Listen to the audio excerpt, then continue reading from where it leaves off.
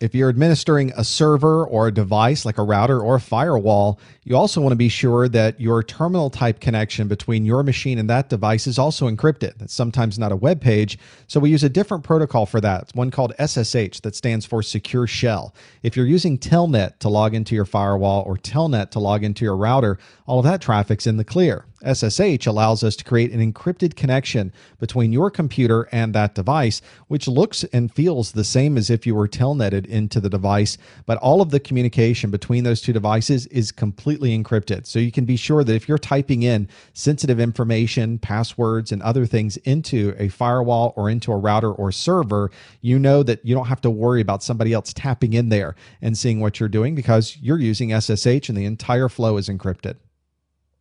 We've talked about doing encryption of web pages, encrypting our terminal sessions, but also we might need to transfer files from our machine to a server or to a firewall or to a router, and we want to be sure that that link is also encrypted. And there's a number of different ways to do this.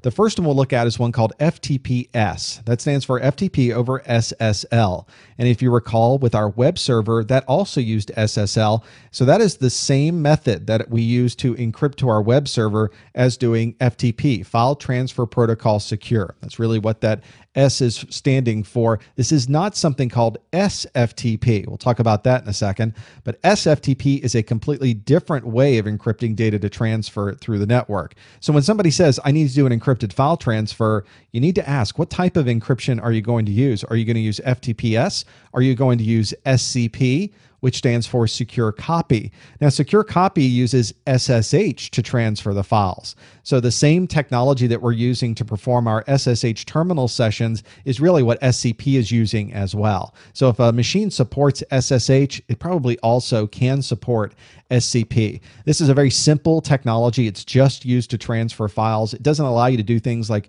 rename directories and make directories and delete things on the server. It's simply a way to copy files.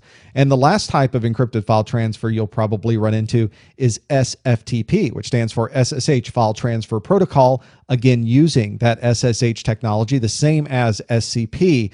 And this gives us some additional functions like being able to resume interrupted transfers, look at directory listings, remove files from the server, gives us a lot more functionality down at the file control level. So make sure that if somebody says, I need to transfer a file securely, that you know what your server supports. And when you configure your file transfer program, you make sure you put in the exact type of file transfer that that server will allow you.